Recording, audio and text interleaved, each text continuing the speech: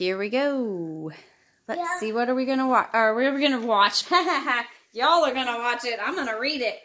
By the New York Times bestseller, Harry Bliss. Grace for Gus.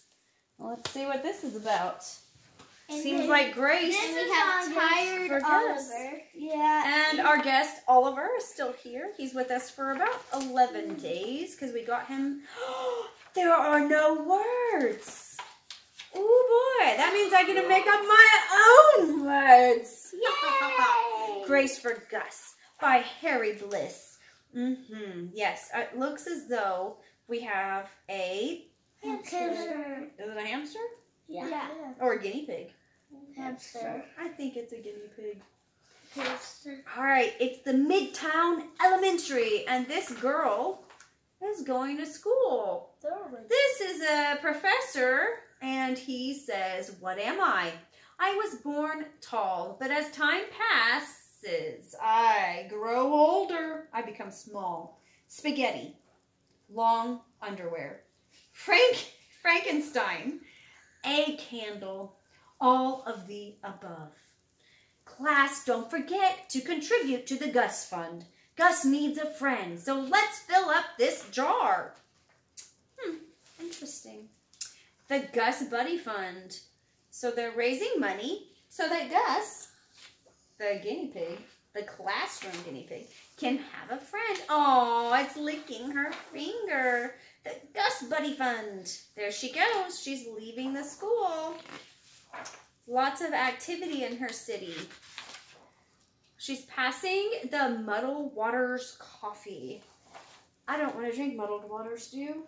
No. Gracie's room. Oh, she's going to have family dinner with her 2 dads.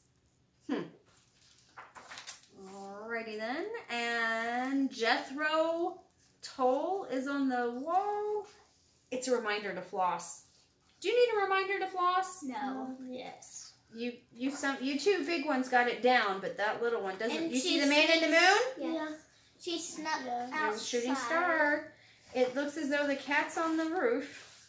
Okay, she's going to take her instrument to the subway, and she's going to pay to be in the subway for a subway ticket. And she's sitting under the sign of 14th Street. Now she's standing.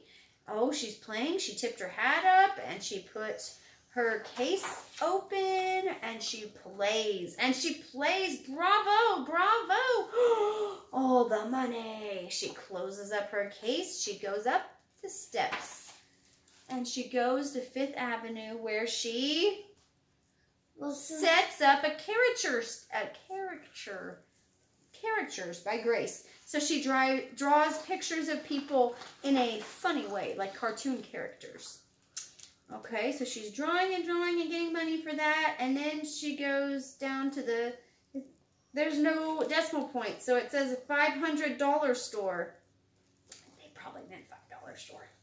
I'm not sure. I don't live in this city. And then she pole dances in the subway. Interesting. And the kids like it, or the people like it, and they're taking videos of her pole dancing in the subway car, and they say bravo. Talent's agent is giving her a card, and she's getting all this money, and she leaves the subway.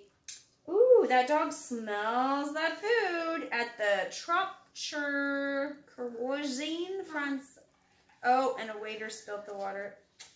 Okay, and then she goes home and she climbs in her bedroom window and she yawns and stretches and she goes to bed.